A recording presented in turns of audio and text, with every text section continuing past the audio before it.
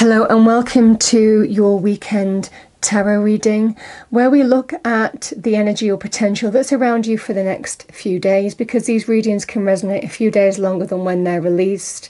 This will be from Saturday the 2nd of October to Sunday the 3rd of October 2021, but again it can resonate a few days longer than that, and it won't resonate with everybody, so just take what resonates with you. As always, it is pouring down outside, so we may have some special effects to go with these readings. Okay, let's get straight into it. Scorpio, let's see what we have for you. This is for Scorpio, Sun, Moon, Rising and Venus. So what do we have for Scorpio? I'm going to pull an overarching card, then we'll pull some tarot cards, and then an oracle card at the end. So what do we have for our lovely Scorpios, please? Okay, number 26. True love come to me. True love shall come to me. As I do will, so mote it be.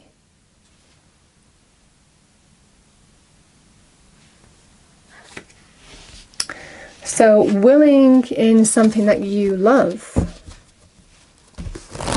Let's see what that's about. Or someone. What do we have for Scorpio, please? Angels, spirits, guides. Message for Scorpio. This is the Druid Tarot deck for those of you who are interested. We have the Eight of Cups. The Magician, manifestation. I mean, that's perfect for this card. And we have the Chariot.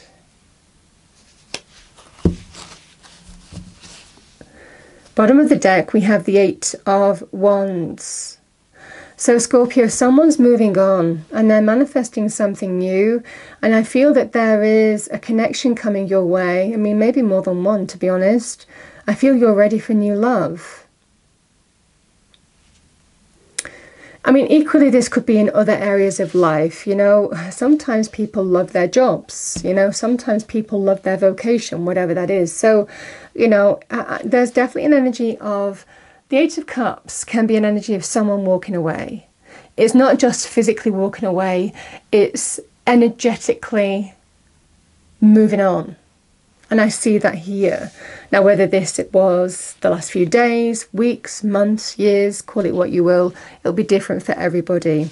However, there is certainly an energy here of I'm ready to move forward. I'm ready to overcome whatever challenge has been in my way, to be open to new love and go for something new now. Now, this is also a card of winning, victory, triumph, and it's generally overcoming challenge. Sometimes it can be our own internal barriers that we have to overcome. So, for example, there could have been a period of time where someone may have left a situation, and it's been a period of time till you could fully move on.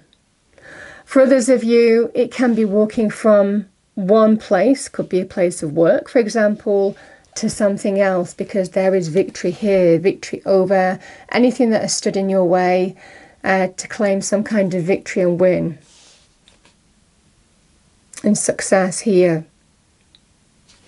The Magician is an energy, and it's a really powerful energy. The Magician is somebody who symbolizes the power of one's self-belief to change their reality of whatever they're focusing on to what they want. I believe I can, so I will. I have all the resources, all the capability, everything going for me, and I'm ready to manifest this. So somebody is absolutely ready to manifest some kind of new path. It is a new path, because they're fully ready to move on. Now, this could also be in terms of other areas, jobs. I mean, you know, like I said, it's not just about, you know, what we love is different for everybody. But for some of you, this will be for love. Eight of Wands is connections, taking action, putting yourself out there. And there is news and incoming connections coming your way. Incoming news, incoming conversations, incoming connections. Now for me, this can sometimes be internet dating or, networking.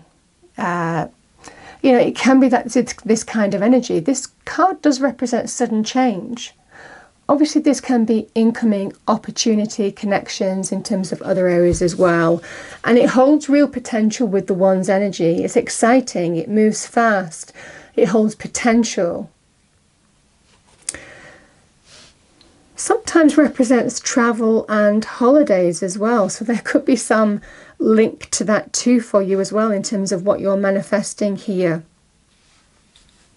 But I love this energy, something that you really want, something that you really would love. You're finally ready to move on from something, put it behind you and go for this new path. And I love this energy for that reason.